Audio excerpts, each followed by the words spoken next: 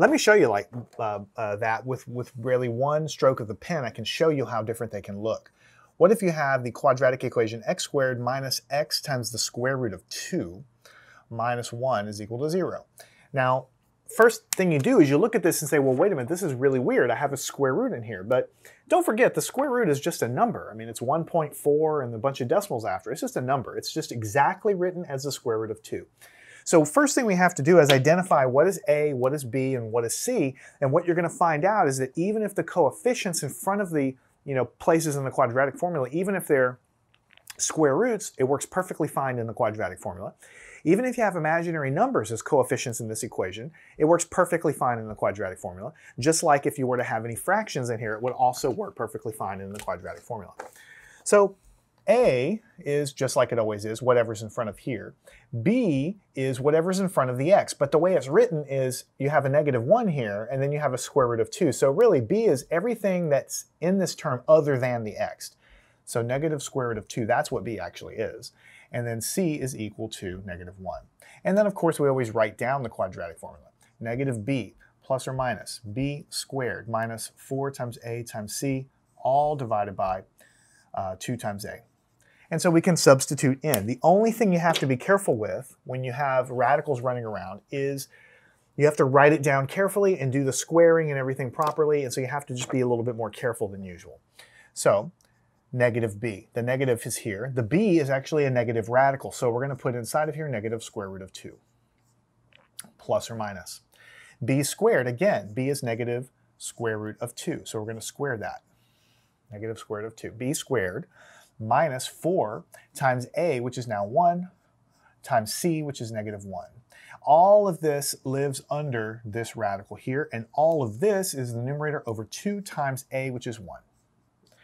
All right, that's why I was telling you in the beginning, write everything down, then do the calculations in the next step. It's going to make it a lot easier. So negative times negative gives me the positive square root of 2. Then I have this plus or minus. Now inside of here, what do I have? Be careful. Negative times negative is going to give you a positive. But then the square and the square root will basically cancel, so I'm going to have a positive 2.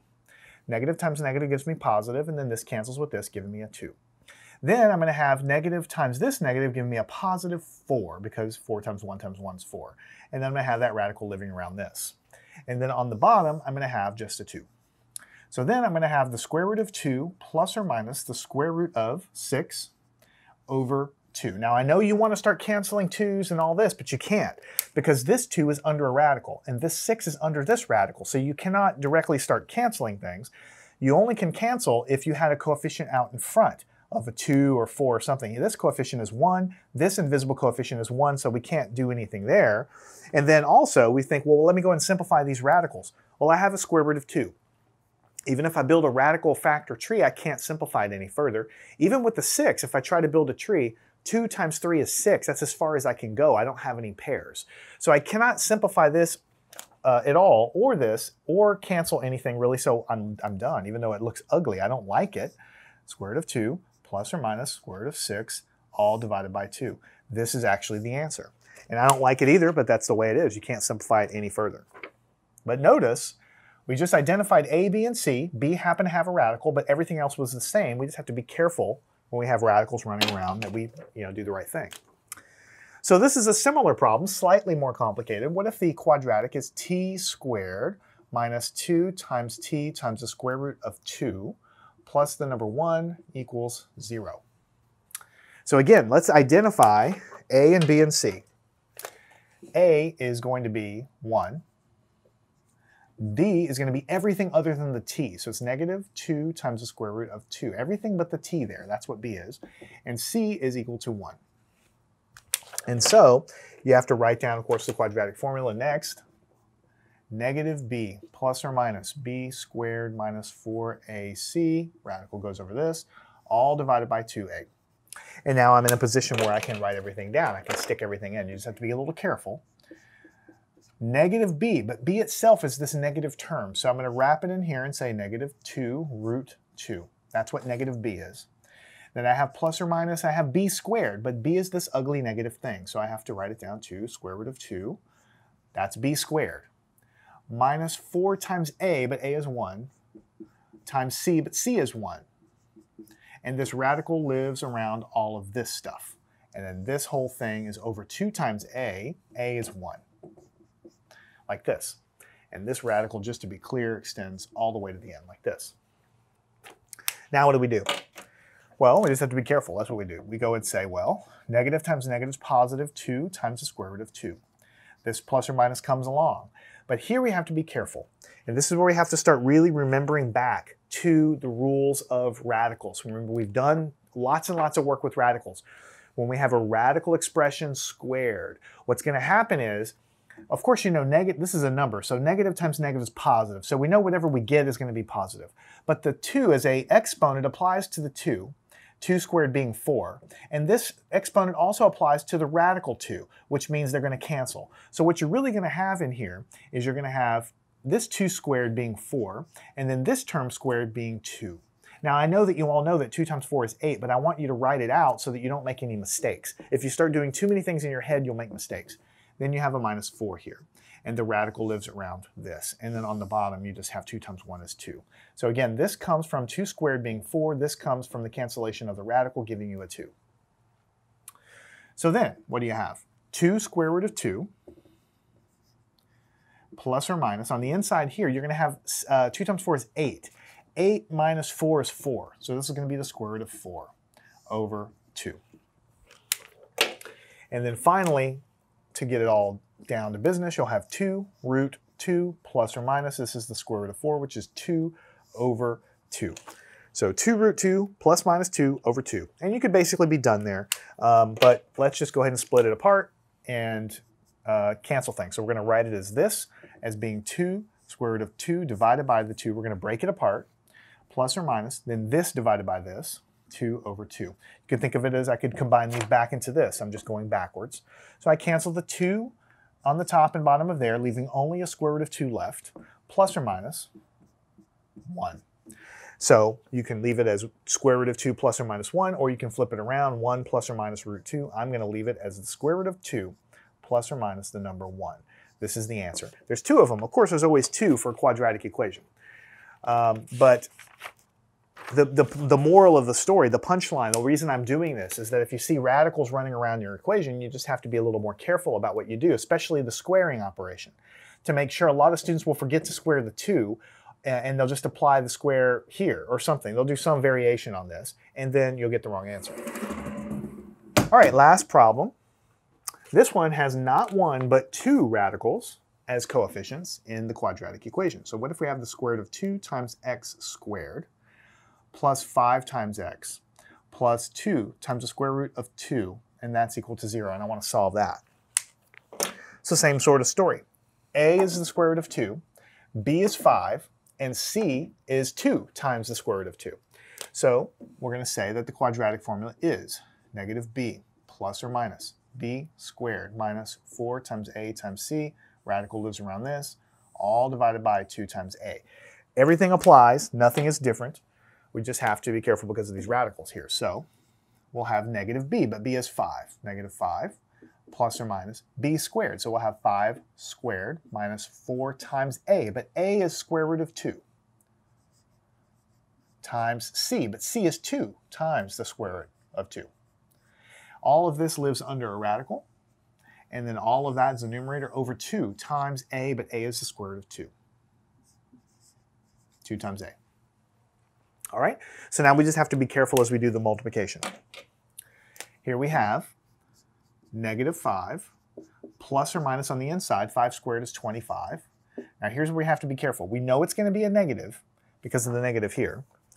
And then we have 4, so let me put the negative sign here. We have 4 times this 2, which is 8. And then we have the square root of 2 times the square root of 2, so I'm going to write that as the square root of 4. Why? Because I can multiply radicals and combine what's under the radical. That's one of the properties of radicals we've learned in the past, right? We can multiply the coefficients, giving us this. We multiply the radicals, giving us this. 2 times 2 is 4. That's why it lives under the radical here. This is under another larger radical, so it looks even crazier. On the bottom is just going to be 2 times the square root of 2.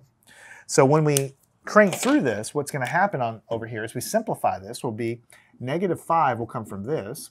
On the inside, we'll have 25 minus, let me just go ahead and write it down, 25 And then we'll have minus 8 times 2, because the square root of 4 is 2, so 8 times 2 is 16. And this will live under a radical, and then we'll have 2 radical 2. Now, what is 25 minus 16? Fortunately, that's a nice number, negative 5 plus or minus square root of 9. On the bottom, 2 times the square root of 2. So then we'll have negative 5 plus or minus square root of 9 is 3 over 2 square root of 2. Let me catch up and make sure I'm okay. So negative, let me just double check here. Negative 5 plus or minus root 3, 2, or I'm sorry, plus or minus 3, 2, root 2 on the bottom. Yeah, that's right. All right, so you could basically circle this as the answer, but there's one problem with it. And those of you that have been with me all through the radicals, you can see what the problem is. We don't like radicals in the bottom of fractions. We just don't. So we could leave it like that. I mean, this is the answer, but we don't want a radical in the bottom. So we want to get rid of that. And so the way you're going to have to do that is by multiplying by a square root of 2 on the top and the bottom to get rid of this radical. So it's ugly, but this is how you're going to have to handle it. Negative 5 plus or minus the 3 over the 2 times the square root of 2. This is what I've already been given, right? In order to get rid of this square root of 2, I'm going to take this whole thing and I'm going to multiply by square root of 2 over square root of 2.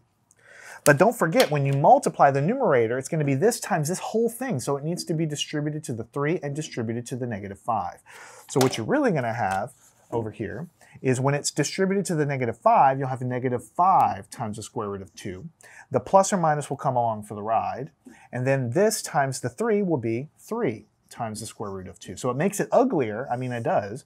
And then on the bottom, you're going to have the 2 times the square root of what? When you multiply these together, you can make that a square root of 4. And that's why it goes away, because this is going to be a 2 in the final answer. So then you're going to have negative 5 root 2 plus or minus 3 root 2. And on the bottom, 2 times this is actually a 2. Square root of 4 is 2. So 2 times 2 is 4. So you're just going to have a 4 on the bottom. Let me catch up to myself.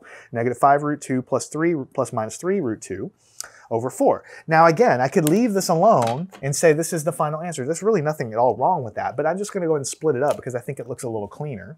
So what I'm going to have here for the first answer is negative 5 root 2 plus 3 root 2 over the 4. Just choosing the positive sign.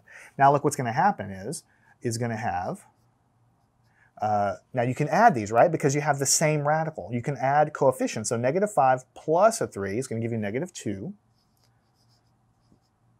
root 2 over 4.